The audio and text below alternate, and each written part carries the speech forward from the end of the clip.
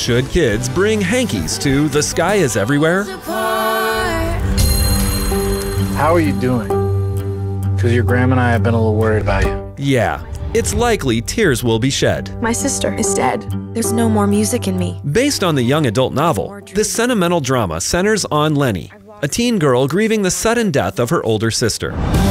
The story takes care to balance heavy themes of loss with young romance. Expect some conversations about sex, flirting, and passionate kissing. As for other iffy stuff, there's a bit of swearing, drinking, and an adult character is shown smoking marijuana a few times. In the end, and in between sobs, this emotional movie will have fans of the book thinking about forgiveness, compassion, and perseverance. I want to live like my sister did. Common Sense says The Sky is Everywhere is okay for teens 13 and up. For top picks and advice to fit your family, visit us at commonsensemedia.org.